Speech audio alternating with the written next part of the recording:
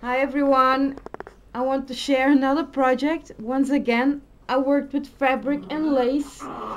I love doing it. I really got addicted to it. And my next project is this vintage mitten Christmas bunting banner. I will show you what I did. I used to hang the mittens on. Yeah, Suki. Oppa! To hang the mittens on, I used this lace and I covered it with another lace. This is the original one. I dyed it with vintage photo and layered it to give it some more stability. Between each mittens, I used a rosette trim with one of these connector, which I can't find for the moment. I used a connector doily and a small bling in the middle, and I made some tassels with lace, of which again this is actually the same lace as here, only I cut it in half like this and dyed it then with vintage photo. And I used then some fibers like this one over here and the same lace here again as here, and that's in between each mitten. This is my first little mitten. I knitted this one again with the fibers and glued it on top of the mitten and decorated it with a vintage picture that I printed off on canvas. In the back you see a little of cheesecloth. Decorated it with some lace. Also dyed, everything is dyed with vintage photo to give it an older look and to make it match better with the fabric, which is a satin and lace. At the side a bow with some ruffle trim. This is two half doilies folded, and this is actually this lace over here. This is this piece, and the branch that you see over here is this one here.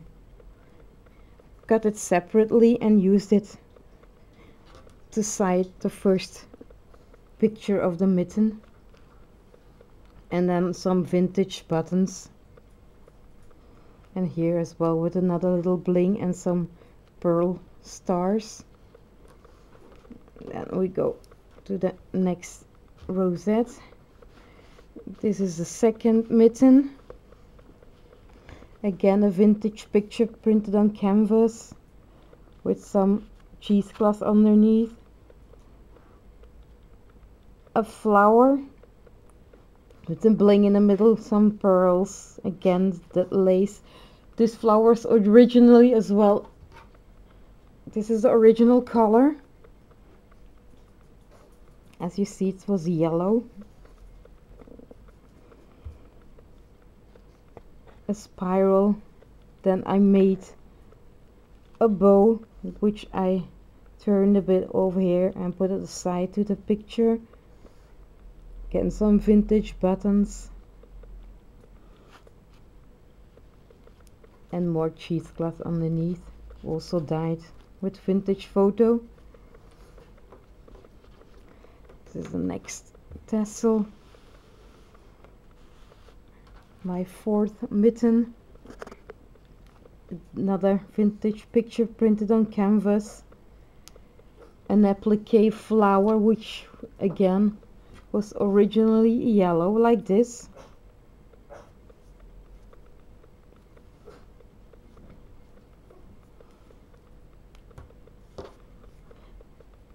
Place the vintage button in the middle, some bling and some pearls here and there, and at the side I use some applique trim, which is this one over here. Hope you can see it. again on top a bow with lace that I dyed with vintage photo, and then again some pearl stars.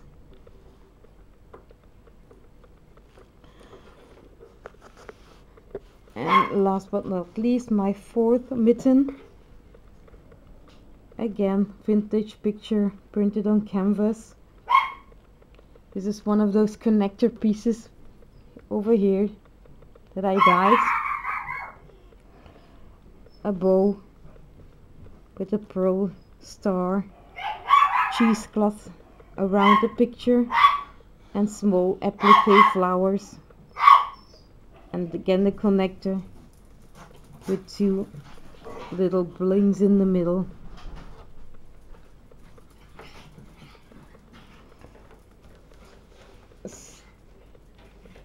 There, this is it. I don't think we will be able to catch it.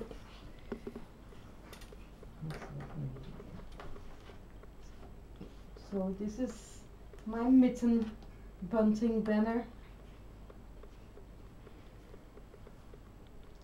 Had really fun making it. The pattern of the mitten is actually a template I found on the internet. And it's easy. The base, as I said before, is satin and lace.